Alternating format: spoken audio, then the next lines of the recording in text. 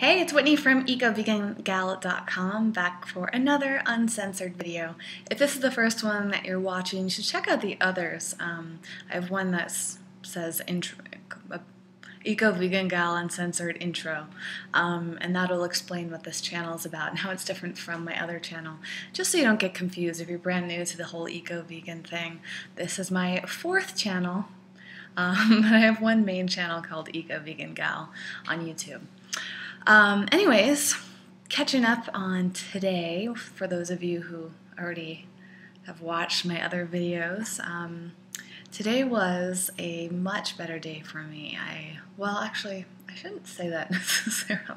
I was still in my funk that I've been in, which is kind of like what inspired me to start doing these videos, until probably around, let's see, it's almost 2 a.m. now. I don't know, probably around 9 p.m. or something.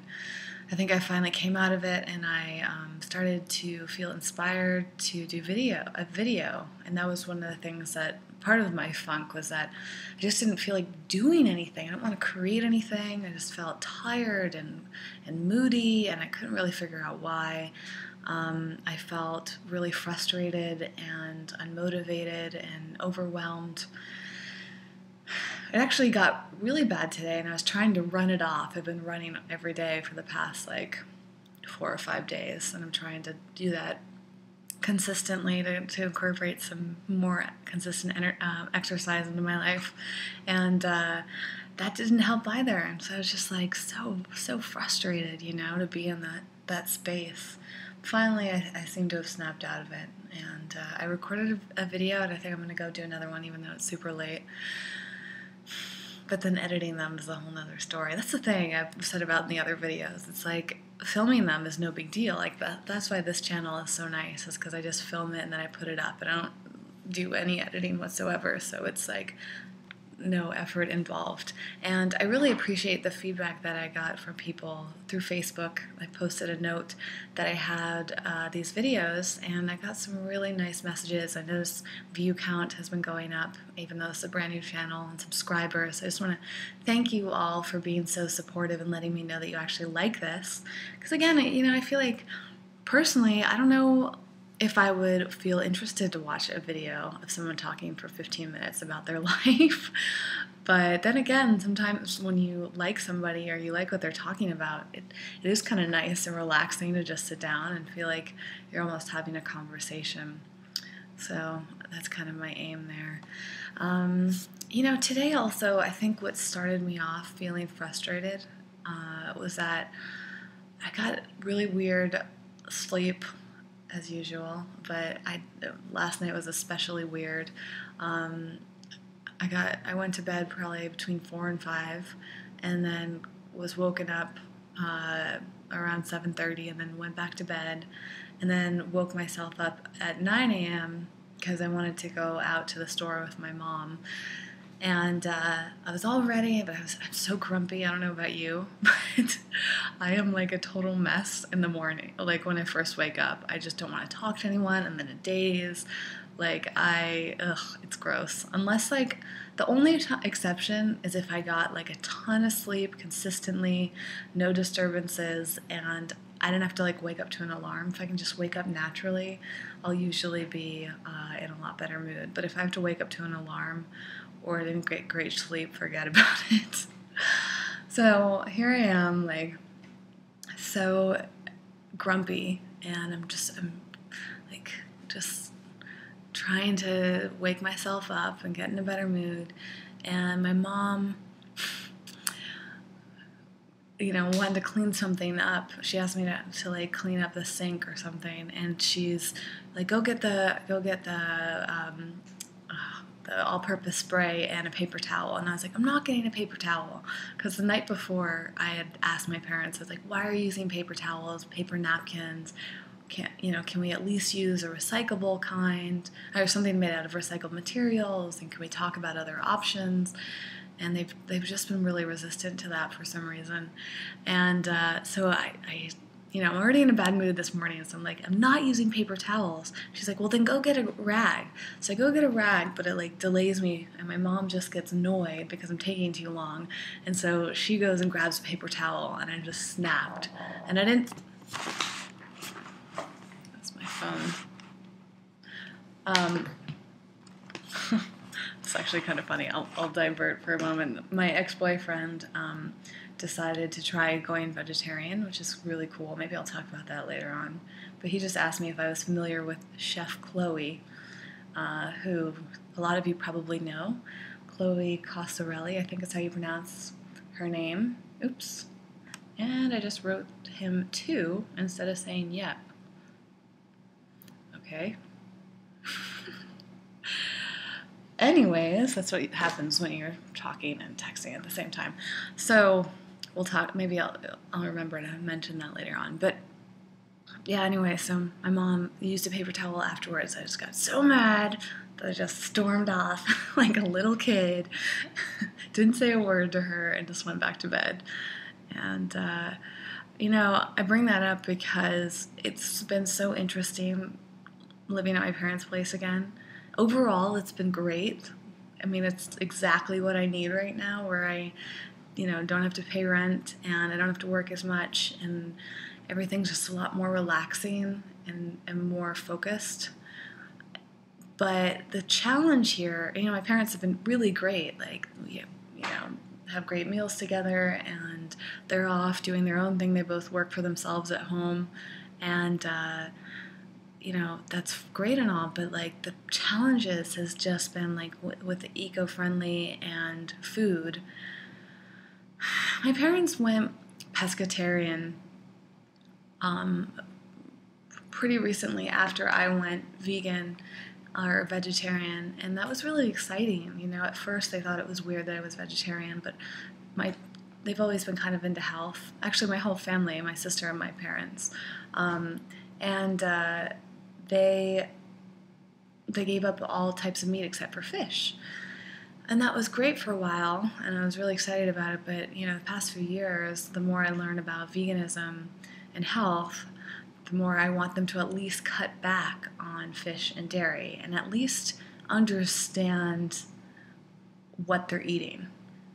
I feel like they're eating that stuff because they've been told it's okay, but I can tell when I talk to them that they really just like the taste, especially with dairy. I think they realize that dairy isn't like that great for them. But fish, it's like I think they really have it into their head that it's good. People always make fish out to be, or seafood in general, to be good for you, for omegas and all of that stuff. But, I feel like there probably are some good benefits. I feel like out of any type of animal product, fish probably is the healthiest option. But then you've got the whole mercury issue, and then you've got the sustainability thing. And I don't think that most people pay attention to that. And it's like my parents have no clue where their seafood is coming from. They don't know. I don't think most people do, because I don't think most seafood, I don't even pay attention to seafood. But I do know that there are some really good websites that you can go on and you can see like what are the more sustainable options. But they're not really marked as far as I'm aware. And then there's like the difference between, are you getting it from the ocean, are you getting it from farms? Like they've actually got fish farms out there, and I don't know, it just makes me feel icky. And then most of the fish that they get is like wrapped in plastic and or styrofoam, or it's just it's gross. But again, it's better that they're eating that than meat. But the problem is they're eating it like every single day. And I'm just like, seriously? The nice thing is, my parents totally respect me for being vegan. They never make fun of it. They never challenge it. Totally cool. Every time we eat dinner together almost every night, and my dad always makes me something vegan. We have salads, and then he'll either like make something and then add fish to it, or he'll make me something separate. So that's awesome. I mean, I feel really fortunate for that. But the trick is it's hard for me to accept the amount of fish and dairy that they eat. And it's just like always cheese and always creamer and yogurt. I should feel thankful though because they've been buying organic dairy, which is great. I mean, at least a step there, and they're buying it from better places. But it's just the amount, and it's just so frustrating for me. It's like they straight out just admit that it's about just doing it because they want to, not because there's necessarily another reason for it. And I think they know, they're aware of the health. You know, they've seen Forks Over Knives, they've seen The Cove, they've seen, I've shown them a lot of documentaries and they love watching them, but it just doesn't quite click for them. So I think today I had to kind of step back and just let go of a lot. You know, it's like, I feel like it's really hard for people that are passionate about veganism and environmentalism and health to accept other people's lifestyles because we feel like we know better. I don't like using the word better though because it is so biased no matter what lifestyle you choose to live. Like I don't know, there's not an overwhelming answer, you know, or right or wrong. As much as we would like to believe that veganic eating is the best way to be, I don't think that it there's not necessarily 100% proof of that. I still obviously passionately believe in it, but I still think that there's evidence that some animal products might be healthy for us, you know? It's just so tough. I don't know. I'm not going to eat that way myself. Personally, for environmental and animal rights reasons, I would rather risk my health than indulge in that, to have that type of lifestyle. I would have to take a major evidence and moment in my life. You know, maybe if my health suddenly rapidly declined and it was life or death moment, maybe I would choose to eat some meat or dairy or animal products again. But my point is that I don't really try to argue with people that do eat animal products too much. You know, I state my case as gently and kindly and intelligently as possible, and if they don't want to do it, then that's up to them. You know, we can't force anybody to make those decisions, so I have to just let it go a lot.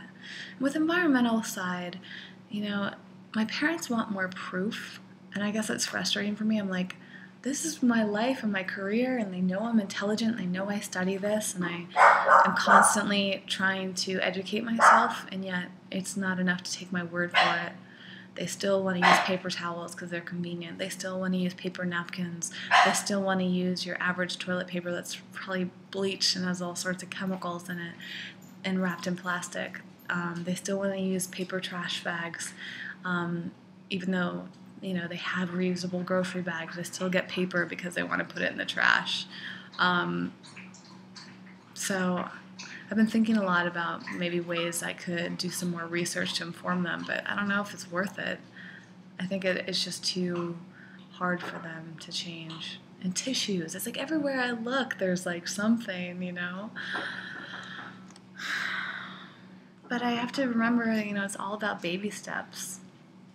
My parents have come a long way, you know, since I've been here, which has been just under 2 months now. They have been eating a lot more organic foods. They have been, you know, obviously making more vegan meals because I'm here. And I feel like there are a few other examples. But I think all of you can relate, right? It's frustrating when the people that you're really close to, friends and family, just make choices because they're easier, they're convenient, or they're more pleasurable. I think I'm going to make another video because I'm almost at the 15-minute mark. So I want to talk about a few other things. So I'm going to end this one and then go record another one.